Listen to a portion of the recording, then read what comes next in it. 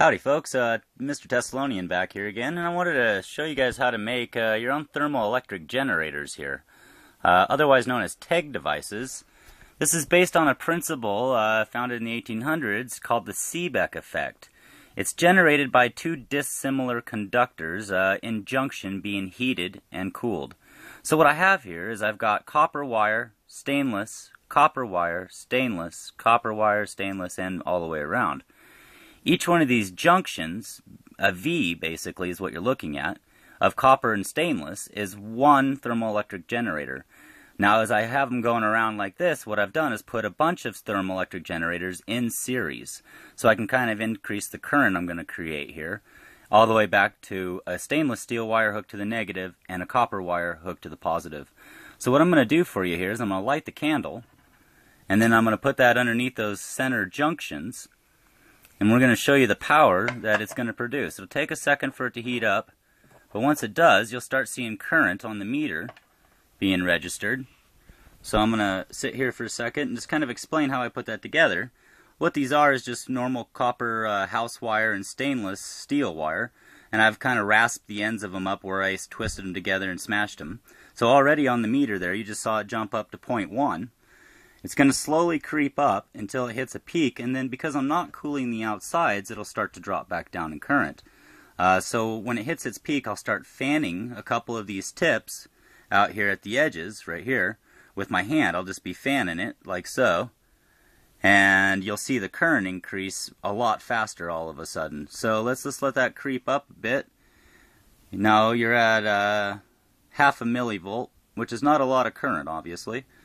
But as this grows, it should get to about 1.1 millivolt, and then I'll fan that, and we should be able to jump it up to at least 2 millivolts if everything works right. And then I'll flip it over to milliamps and show you the milliamp. Oh, we're already cooling down a little bit here, so it didn't even jump up enough for me to see the 1 millivolt. So I'm going to start fanning it. You can see I'm going to back up here, and you can see my hand just sitting here hand fanning, and already we're over 1 millivolt. So I'm going to sit here and without putting out the candle, hopefully, or bumping this thing. Give me a second here, folks. And I'm going to start fanning this and see if we can't really get that current to jump up for us. Okay, we've hit 1.5. Let's see if I can get it any better. No, 1.6. See, what I'm doing here is as I'm fanning, I'm also blowing the candle around, so it's not heating the centers as effectively. But you can see with my hand action here, there we go. We finally jumped to the 2 millivolts. And I'm going to stop fanning, and you're going to watch that immediately start dropping back down again. So there we go. Now I'm going to fan again. You'll see that immediately start rising right back up again in voltage. And see, what you're witnessing here is the Seebeck effect. And when you heat and cool each side of two dissimilar conductors, you create electricity. So real quick here, I'm going to flip this over to millivolts. And we're going to see what it says. Well, 0.4. Alright, so hold on, let me fan it for a second and see if we can't jump that millivoltage up a little bit. Or milliamperage, I'm sorry.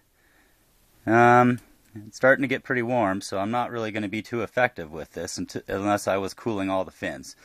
Well, anyways, I'm going to stop and you're going to watch that drop pretty quick there. There it goes. So there you go. There's a brief demonstration on how to build electricity just through hot and cold. Now you could use any large, small, doesn't matter, copper pipe, an aluminum pipe connected together in the same V design.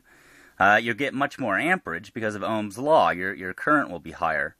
So you can use these, make a doily of these going on the outside. Let's say these were all your little center junctions here getting heated. We're poking inside of a wood stove pipe, and your outside, we're on the outside of getting cold air on the outside of the house. You could have a whole series of these going down the wood stove pipe and generating power for you, made on your own. So I hope you enjoyed, and